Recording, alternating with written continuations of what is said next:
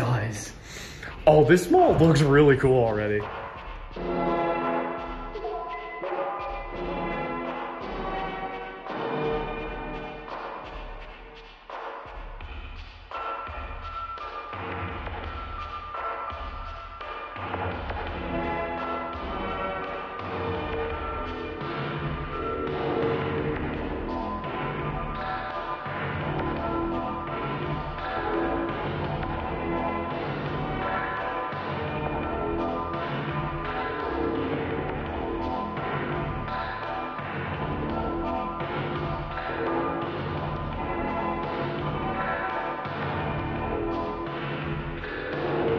Hello everyone, and welcome back to another video, and welcome back to the Colorado Springs region. As Sophia and I wrap up our time at Citadel Mall, we decided to trek up 9 miles away off of North Academy Boulevard. Off of the same street, 9 miles up the road, we come over to the second mall in the Colorado Springs region. This mall is the newer mall of the two, opening in the 80s, did pretty well at the start, however now, thanks to poor ownership, is struggling as well. But it is a very cozy mall in the middle of the mountains. Welcome to the Chapel Hills Mall in Colorado Springs. Let's check out this 80s mall, remodeled in the 90s, and see what it has to offer under Namdar's ownership. Let's take a stroll through this wonderful mall with Sophia.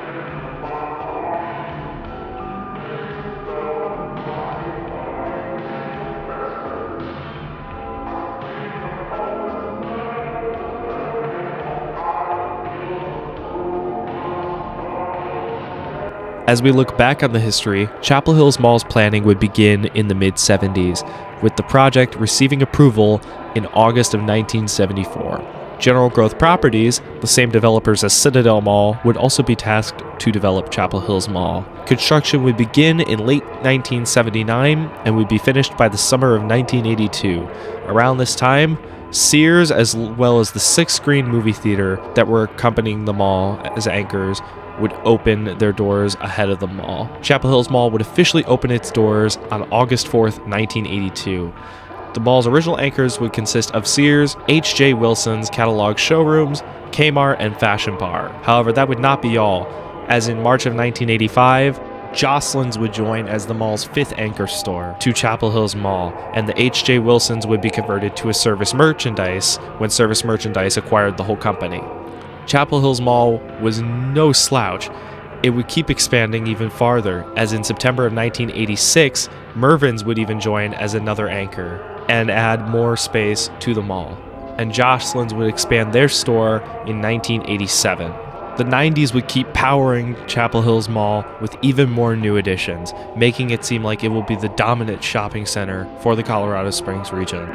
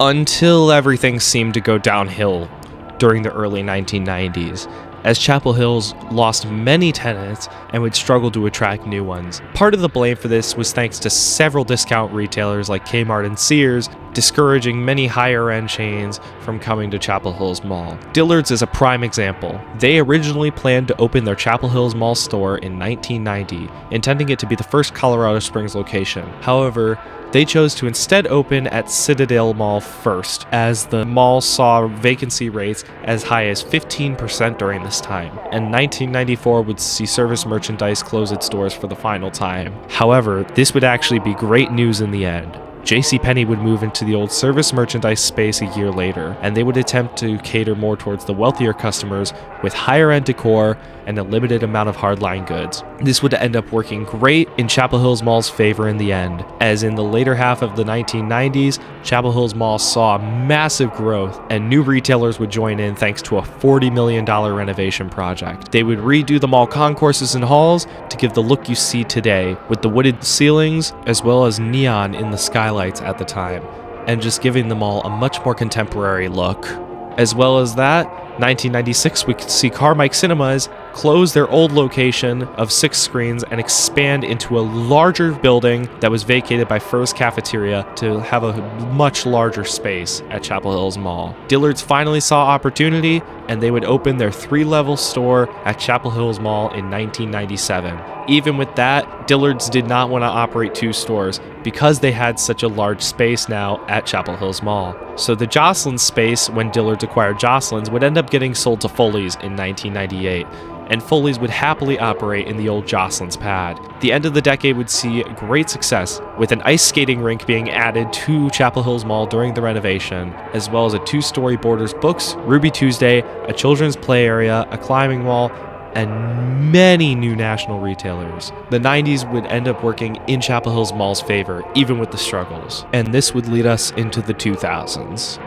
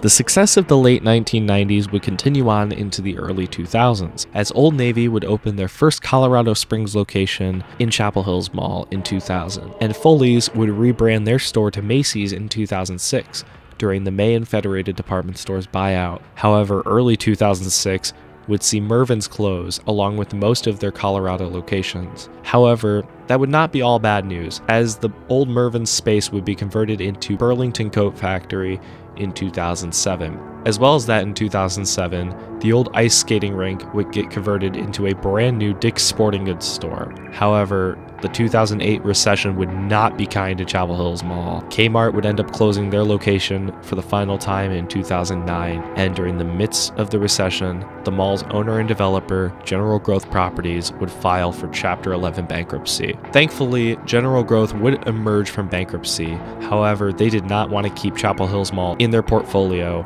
as it was listed as one of their underperforming malls. They would end up selling it in June of 2011 to Garrison Investment Group for $71.5 million.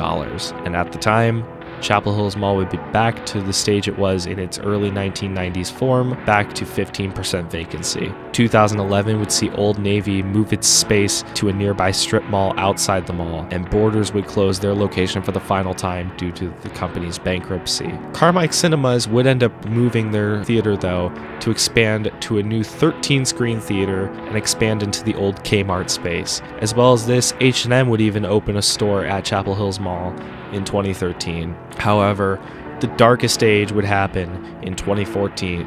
JCPenney, the mall's savior, would end up closing their location for the final time due to underperformance in 2014.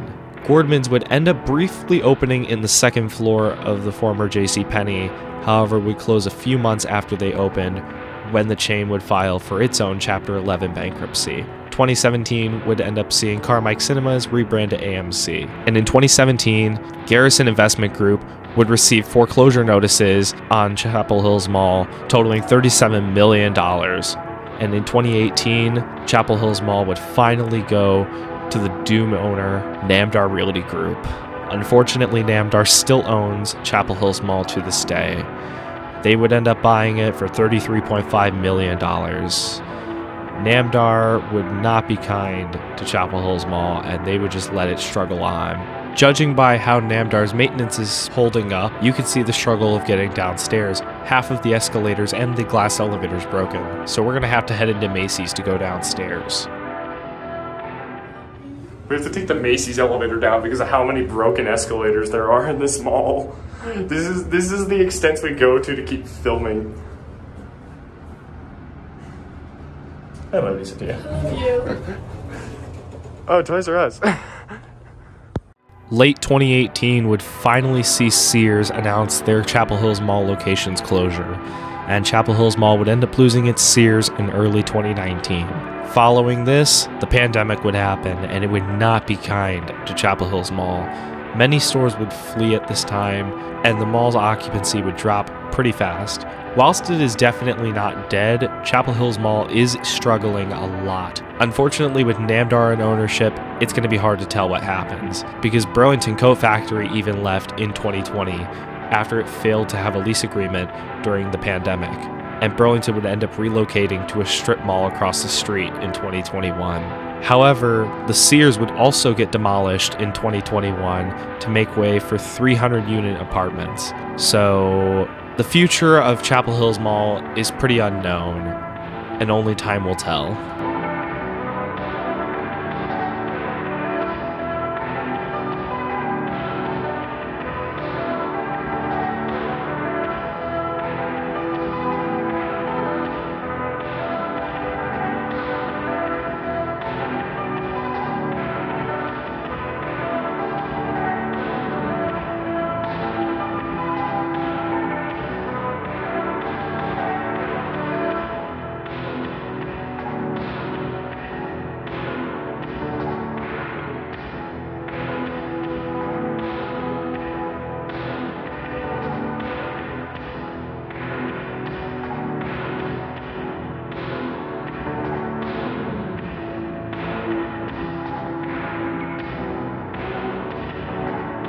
Chapel Hills Mall was the second mall I visited in Colorado Springs, and when I visited with Andrew, it was my first time there. Unlike Citadel, the other mall in Colorado Springs, which I had been to once before, I was under the assumption that Chapel Hills Mall would be a lot more lively of the two malls and less dead, but I was very wrong. Chapel Hills was much more dead than Citadel. It was a very quiet mall with many vacancies and few people, but it was such a stunning mall, from the pastel floor tiles, the beautiful blue lights on the ceilings, the stunning fountains, And the Planters. This mall was an amazing late 80s through early 90s masterpiece. And I had the best experience at this mall with Andrew for the first time. It was a truly beautiful and romantic experience, and I am happy to report that this is one of my favorite malls that I've ever visited.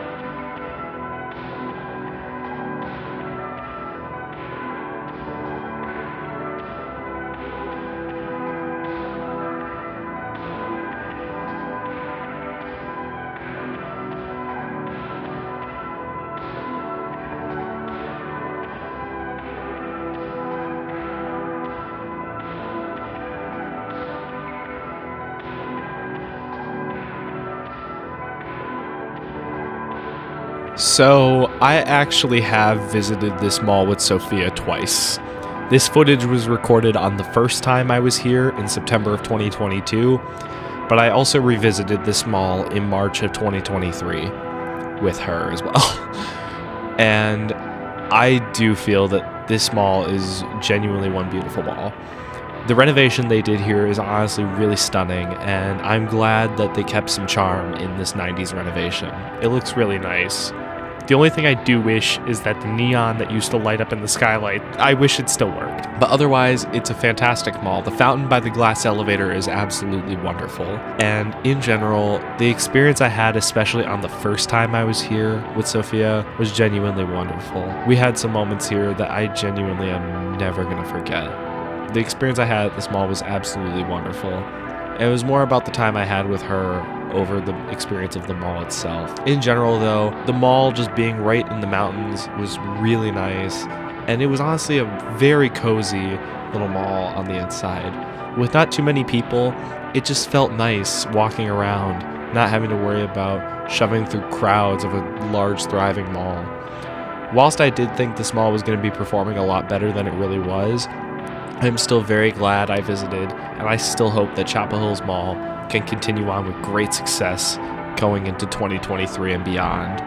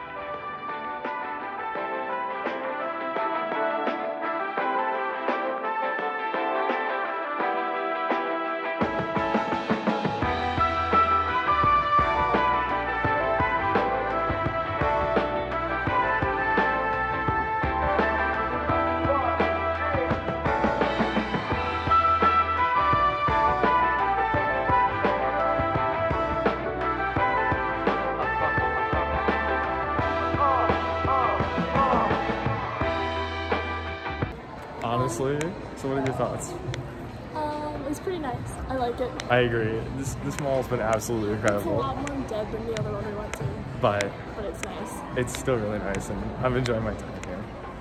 It's even better with you. And that is where I'm going to wrap things up. Thank you all so much for watching my video tour of the Chapel Hills Mall in Colorado Springs. And I want to ask you, which Colorado Springs Mall do you think is doing better and will live out? Citadel or Chapel Hills? Leave your opinion in the comments below, as well as if you have any memories of Chapel Hills Mall. If you guys enjoyed this video, please be sure to leave a like, as it greatly helps support the channel, and whilst you're at it, be sure to subscribe for more mall content just like this. Turn on the notification bell so you won't miss any new uploads coming from the channel. I have so many more malls coming to the channel soon, and you will not want to miss it. So stick around for the ride, click that subscribe button, follow me on Instagram for more sneak peeks of future videos. Take care everyone, stay awesome, and have a blessed day. I will see you all next time.